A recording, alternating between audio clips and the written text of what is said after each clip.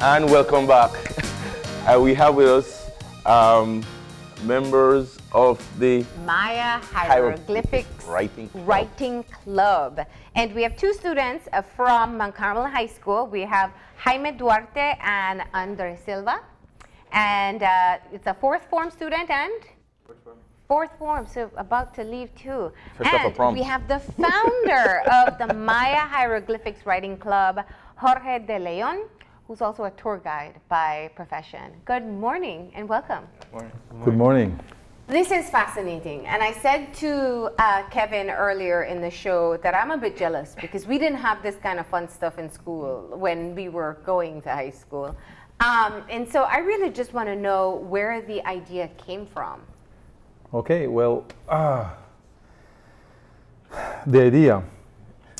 First I fell in love with the hieroglyphs and the history. That's where it all started. And then, you know, once I attained the knowledge of how it works and how you present it and the ins and outs of the hieroglyphs, then that, you know, another passion arose because I realized that our Maya people could speak the language, but they could not write the language. And having said that, let me just show you this. So this right here is this is a copy of one of the Dresden Codex. Of the what? So 4 codices, 3 codices survived in Mexico. And Diego de Landa. What is this, like a this is a book. No, this is a book.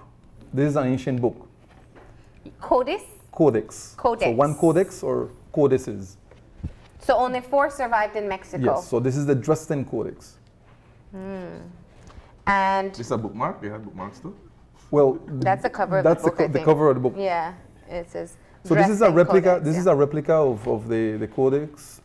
This is one of the best of the 3 that survived. This is the one that is in better condition. Yeah. And what was this written on originally? This was written, all right, to make these books, the Maya would take the bark of a fig tree and they would beat it with a bark beater.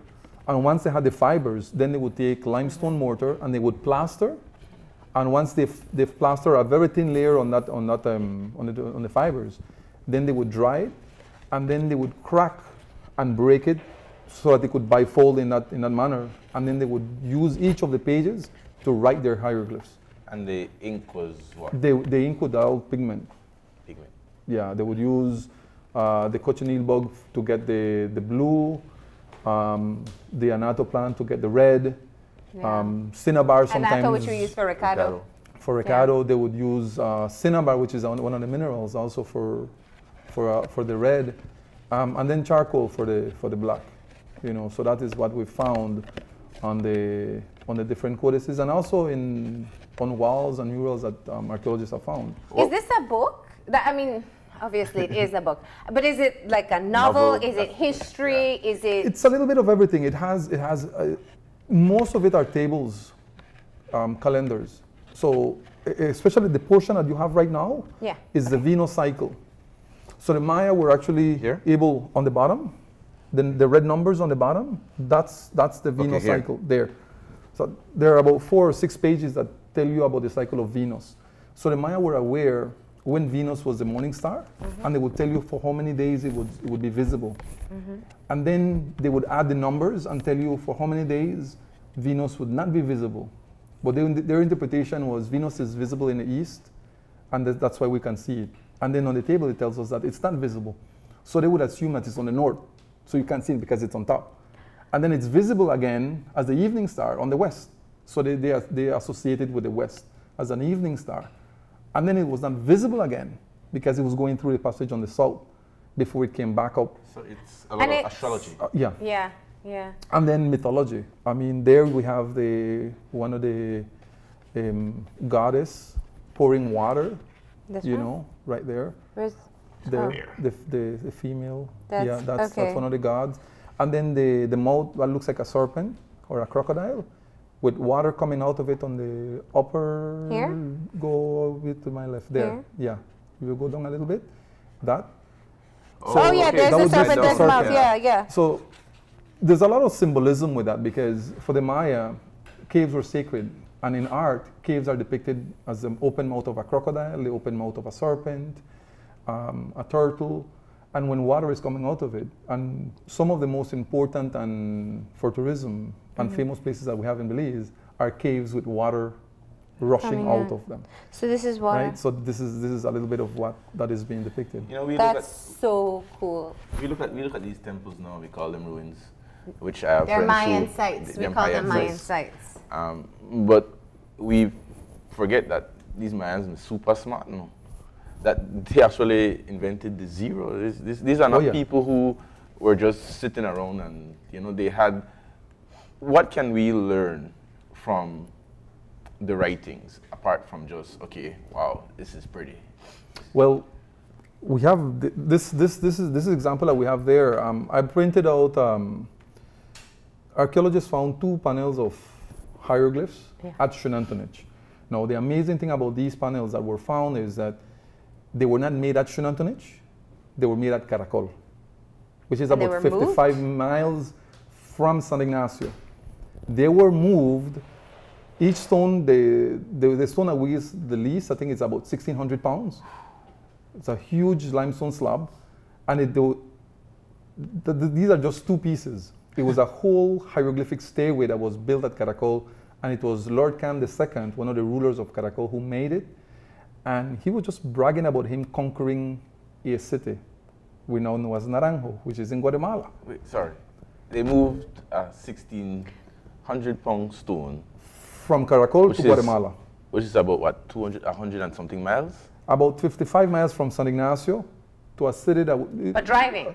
They would have to, they would have to walk. They would walk. Over rivers, rivers, mountains, swamps. Yes. You know what that means, though? And it means that there was a master writer in Caracol, like how we outsource work. And I'm tapping into my Mayan roots there. I'm kidding. I don't know if it's that. I'm only joking. But how did you come to learn all of this? I mean, where does one go? We go to the Mayan sites. We see these amazing sites, and sometimes we have it explained to us what the hieroglyphs say, and sometimes we just admire the beauty. But where did you go to attain all this knowledge on what it's saying and also be able to teach it? Books. Yeah. A lot of research. Yeah. I think I bought every book that was out there talking about how the hieroglyphs work, how the system works, because I was just amazed about how people at one point transitioned from even having a language to then being able to put that language on writing. And then I think what threw me over the edge was 2 key persons, and I need to say this because one of them is Dr. Jaime Awe. I knew that, who inspired me, and when I did not know anything about numbers and I wanted to know more about numbers, he had the patience of going over and over and over and over until I got it. And then that was for the numbers and the mathematics and all that stuff. And when it comes to the hieroglyphs, it was Bruce Love who threw me off the edge. I had all this understanding of how little pieces, but I had parts of the puzzle, but I couldn't put them together. And I did one workshop. Now, Bruce Love, he made his life giving back the ability to write to the Maya people in Honduras and Guatemala. So he did not decide to go to a Maya site and decipher glyphs and work and make a name for himself. He realized that it was something that wasn't his and he wanted to give it back. So he started working with the people who speak Maya. So today we have people in Guatemala and Honduras that Maya speakers are teaching other Maya people to actually write and read Maya hieroglyphs. I imagine this fits well into your profession as well. And I was sharing with you that when I visited Copan, the tour guide was translating the hieroglyphs as well. So I don't know if it's a part of their formal training or if that tour guide was just particularly interested in learning. I think it would have been both. Okay. The interests that the guys have, and then the opportunities to learn are there. You see, I did not get a chance to get into a workshop until Bruce Love came to Belize and did these workshops for Maya people. So they weren't organized by BTB or anybody else. It was this guy in his efforts to teach Maya that came and presented to the Maya. And because of my love for the glyphs, I snuck in and became part of it. Because obviously I'm not Maya. So this is where it comes. In your past, yeah, in the past, like a couple blocks down. Yeah. So how did you sneak into Mount Carmel School and get kids interested in learning this? Well, when I quit my job and I decided to go solo.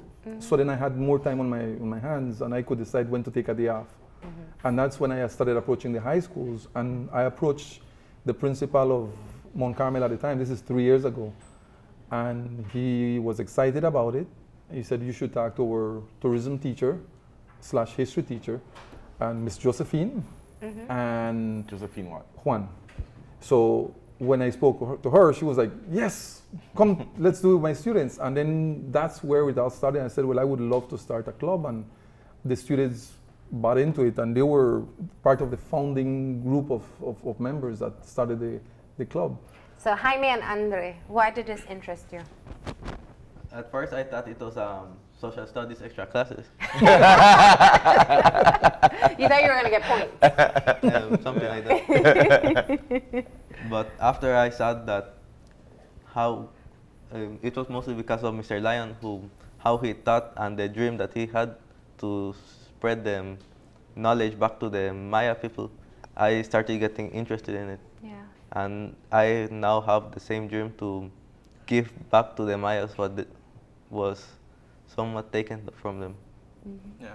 So I was with Andrea at the day that we went the first time to the Glyph Club, and I had the same dream as him, because what better gift than to give them back their writing. Yeah.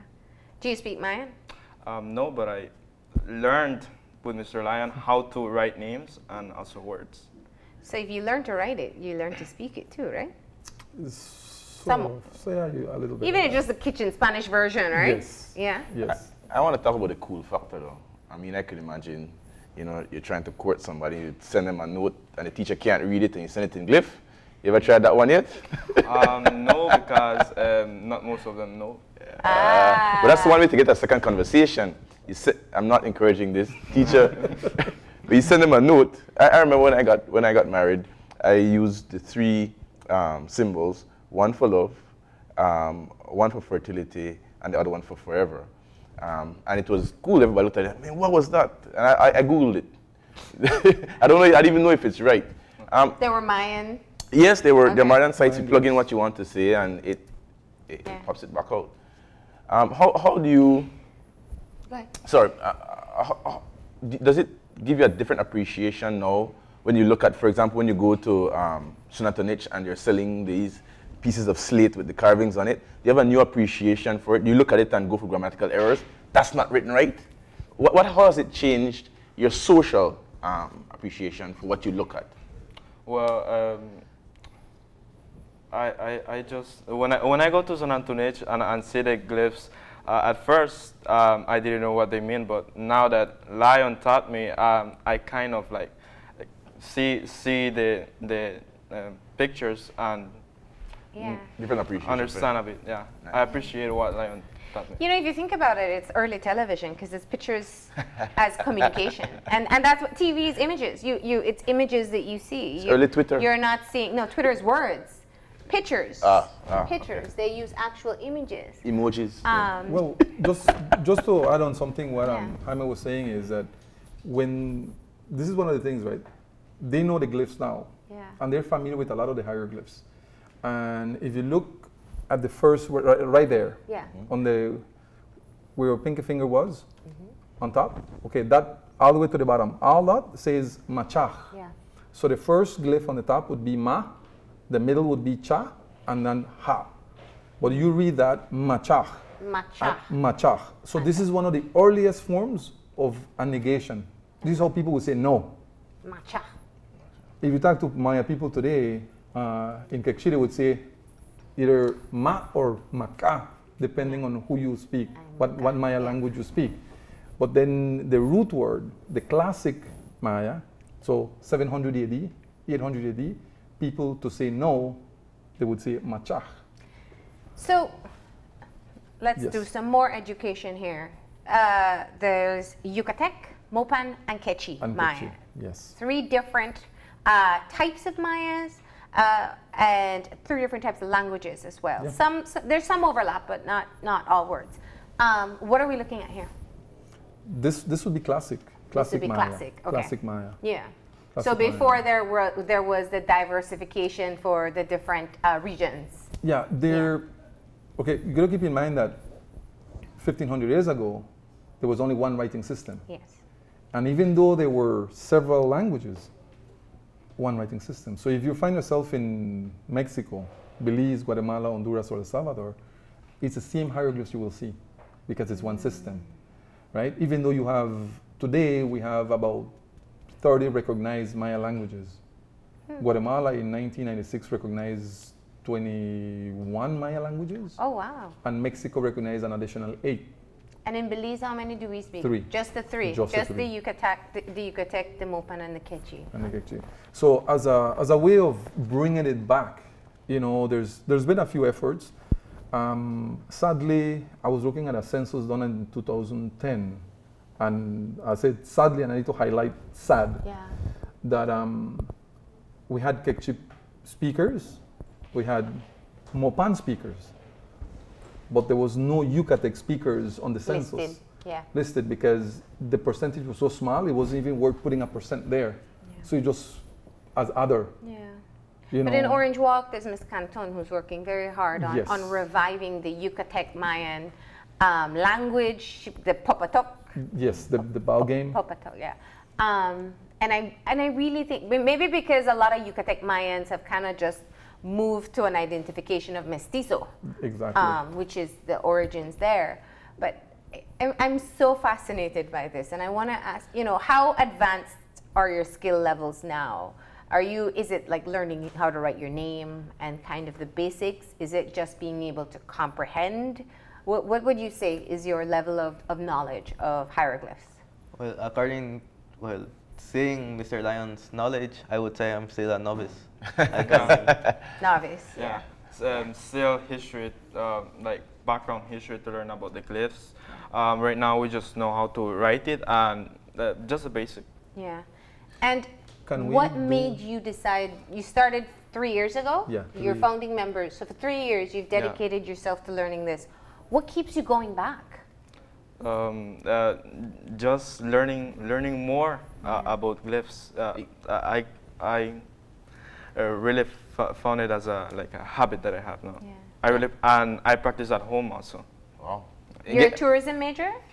No. But I'm planning to do tourism. Yeah.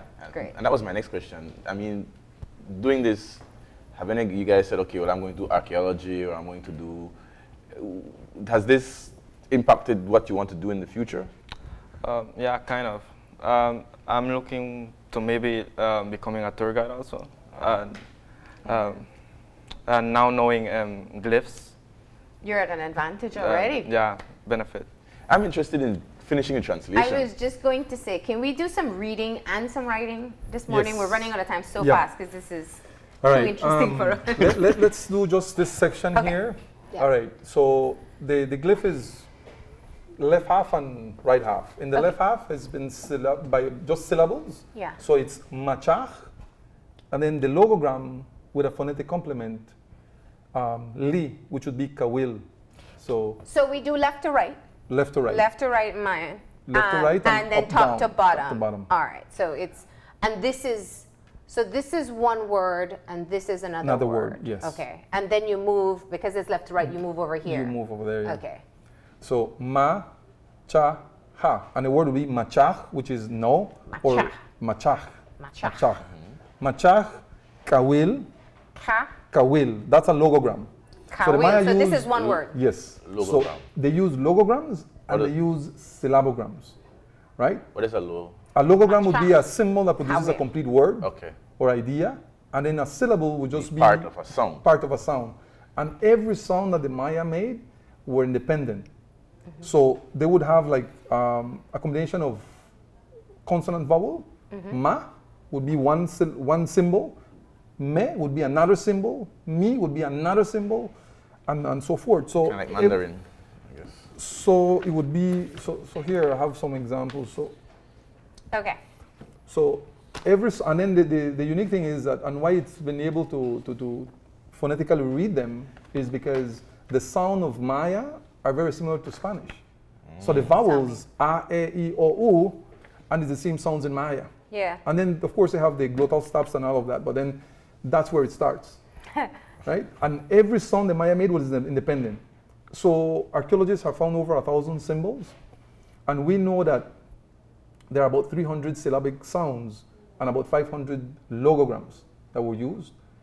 But every syllabic sound had more than one symbol to produce that same sound. So, can I?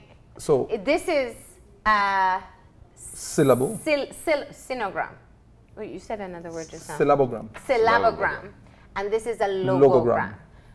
Is this a logogram? Yes, that would be a logogram. Okay, because that looks like one image. And then this would be? Syllable. Syllable. 2 syllables. Okay, because you see like the difference yes, in the photos. Okay, so I want to test the students now. What does this one say? I remember it's Macha Kawil, meaning no power, and here it's an area, I think. I can't remember well, but I think it's an area. That means there's no power in this area. Yeah, interesting. So there's a logogram. You see, we've been working with the students with only syllables. Okay. And here we have logograms. Okay. So it's the tan. The whole word tan. Yeah, tan, and then the other one is chen. Chen. That's an area. In the middle of chen could be used as a cave or as a location. Okay. Right. So it's in the middle of this location. There's no power. There is no power in the middle of the location, and then coming back here. There's a ka syllable on top. Ka syllable on top, and the last syllable on the bottom. And in the middle, you have the logogram. This is a logogram. This whole head. The whole head is a snake head. And that's a can head. Logogram says can. So the Maya gave you the first sound, which is ka for can, and he added the la, which would change the ending of the word of the logogram to canul. So there's no power in the place of the canuls, which is the place of the snakes, which is the home of a dynasty. Yeah. Right? So there's no power in the place of the canuls, of the snakes, and then grabbed or molded was the kawil left. Here. That's grabbed or molded was the kawil, and the kawil is power, is a god of power. So so this is these matches, yeah, kawil. So grabbed is the kawil by ush tetun. Ush is number 3. So it's 3 little dots. Ush. So that's 3. Ush, te, and then te, the logogram. And then we have the logogram tun, and then the ni syllable, which actually helps you to pronounce the last sound of that logogram. So altogether it means? No power in the middle of the snakes. In the middle of the place of the snakes. And then grabbed or molded was the power by Oshtetun, which is a specific location that today we know as Kalakmul. So this is a shift of power. So this from is one somebody city came to another overthrow another person. Yes. And it was actually a family feud. Apparently either 2 brothers or 2 kings from the same site fought. One killed the other guy, and he said, all right, well, stay here, I'm leaving, but I'm taking the power. So he took the power. Wow. You know, and people, this is the story, this is people. Our country, the capital of Belize was Belize City. But today the capital is Belmopan. So they took the power from Belize City. And the seat of power was moved to Belmopan. Without a conflict, but we did it. Here the Maya. And so what does this one say? On the top is a date. Okay. 18 Kankin, if I'm not mistaken. Half Katun, which would be 10 years. And then very, very poetic, they're telling us that the 10 years died. Because they have the jaguar god, which is a paddler god. They have a stingray god, which is the third one, the one in the middle. That guy is a stingray god. And then the young wind god. And the paddler gods are gods who normally transport time or people across time after death. So it's the death of the 10 years that's being celebrated. And during the death of this 10 years, on that date, there was a shift of power. Now, flip it over and let's see why the shift of power. Are they normally written in 4s? No. Okay, this is just how we were doing the demonstration. They had a space. That's how they found in the stone. Don't worry about it. Leave it to me. Go ahead. All right. Then, if you go on the top, it would have the date. Oh, but this is completely missing. That's missing. That's missing because we have a small portion of the date right there. Okay. The 2 lines, so that's 5/10, and you might have a little dot, so it would be 11. And then we have the month of the Tzolk'in calendar, which is right there. There, on the bottom, that's the month of the Tzolk'in calendar, which is the lunar calendar. Then the other glyph to the right. There's nothing there. How do you know what's to the right of that? Oh, okay. To the right of that, sorry, there.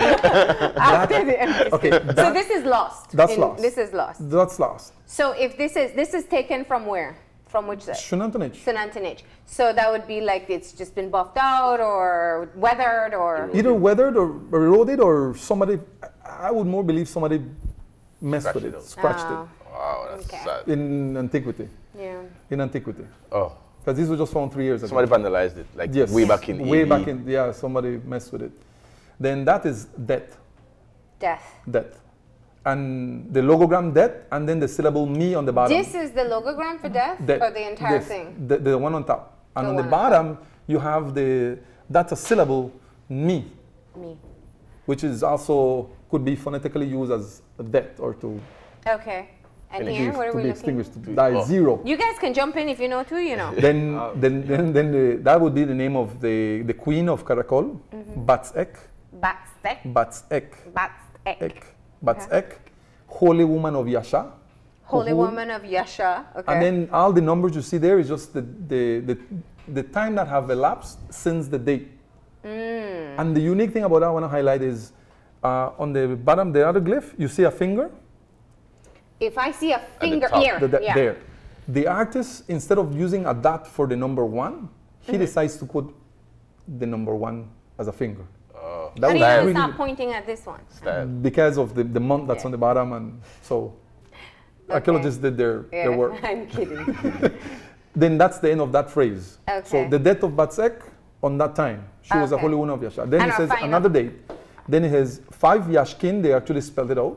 5 Yashkin. Kini. 5 Yashkin. So ni. Okay.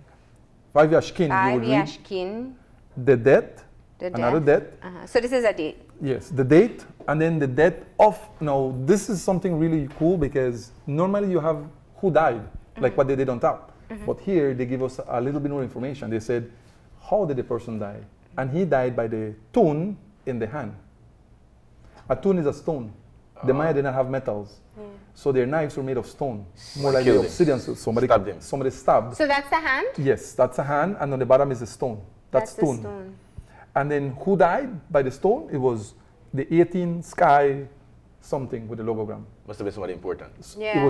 He was, good you said that, because on the bottom it says he was a holy person of the Kanul. So they killed a priest? They stabbed the priest? Yeah, they killed a king. Crime has been bad for a very long time. Cain and Abel. So that's amazing. I'm interested to see them write. I know. Can we move into some writing very quickly because we're still running out of time? What are they going to write? I know. What are we going to learn to write this morning? Well, we're going to write a love poem.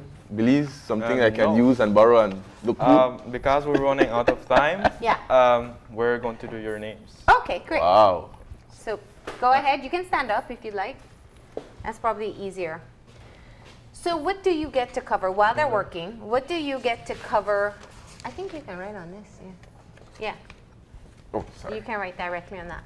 What do you get to cover in the club? How often do you guys meet?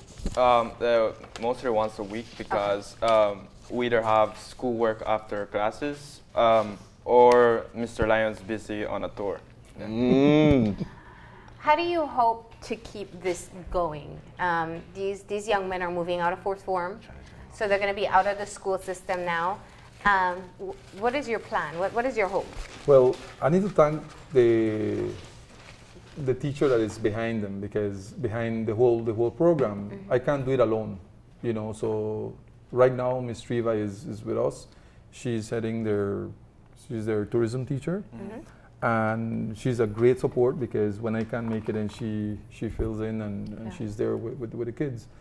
And we're hoping to have new members come in. And I think that next year we're going to get a great boost because of what they've done and what they've accomplished. One of the things that we're doing at the school, and we had this conversation when we were coming back from Tumulkin. Now, just to add, I've taken them to teach other kids. At Tumulkin? We went to Tumulkin to teach nice. Maya for Which Maya is Day. in Blue Creek in Toledo. So we were part of Maya Day, and we were there teaching the Maya and everybody to write their names in hieroglyphs and how it works. Awesome. They've also joined me to the Anthropology Day with Galen. Galen organized an Anthropology Day, so we were invited. They were part of it as well. Some of the photos that are pioneers. So we've been around, and we've been out sharing what we know. And then the surprise. And the big surprise. What's the surprise? You tell us the surprise. Well, when we first joined the club, we were getting a little better, getting to understand the glyphs. And then there was this day that Mr. Lyon said, I'm going to bring some of my tourists that I'm right now in my tour after classes, and you have to teach them how to write and understand the glyphs. So there were like 5 presenters, including me and Andre, and we did well. And then at the end, we realized that the tourists were actually Galen students. Wow, so you were teaching university students. Yeah, but we then got scared though.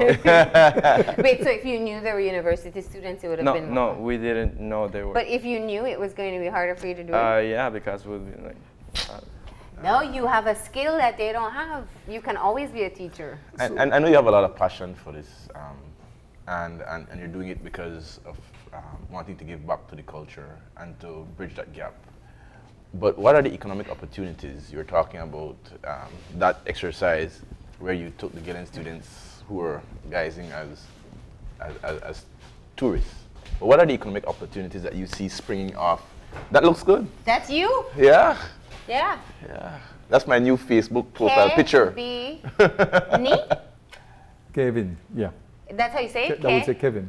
So the pronunciation doesn't change. It's just the way you write it. Okay. Yes, that's right. Exactly. So we're not going to change your name to Maya. It's the same pronunciation. So phonetically, we're just using other symbols to produce the same phonetic sound of Kevin. And we're going to do the same with Marlene. So the way the way it works is you take the name, you break it into syllables, right? And then you look at the syllables, and then you take the syllables and you form your glyph.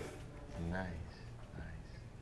So you're talking to us about economic opportunity that you see, because you're a businessman. Yes. And you love glyphs. You have these young people who are buying into your vision, which is very rare in the country to have somebody with vision. So congratulations. Okay. And to share that vision with young people is another accomplishment. But what is the economic opportunity? Where do you see this going? Economically, I haven't really thought about the economic opportunities. I mean, as a tour, I just want to share because for me it would be, well, not even for me, it's for my guests, because my guests are the ones who, enjoy the learning opportunities that they have. As long as they want to be taught and they want to learn, I'm going to be there to give them that. Well, I don't charge to go out and do these things. As long as I have funding to cover my transportation and food, I'm off and I'm doing it. So it's not really, I haven't thought about the economic. But a very simple thing. I mean, I could imagine going to, which I love. I really love the temples. They're fascinating. It always brings me back to a core of myself, which I seem overwhelmed by the simplicity of the culture and how dynamic they are, and how it's almost like you feel smaller there. Yeah. But I could imagine me going to St. Anthony, sitting there waiting for the ferry to go across, and someone comes up and says, "Hey, do you want me to write your name in Mayan? You give me $4, and it costs $4, and I can frame it." I would go back home. That would be in my office. I could write a love note to my wife or to my partner, and I win. Yeah. by far. That's, yeah, by sure. And yours is also bigger. That is awesome. Can I say something? And it's going to seem a little far-fetched. But here's the thing. A lot of people like doing body art. They like tattoos. And they do Chinese calligraphy. They don't always know what it's saying. Yeah.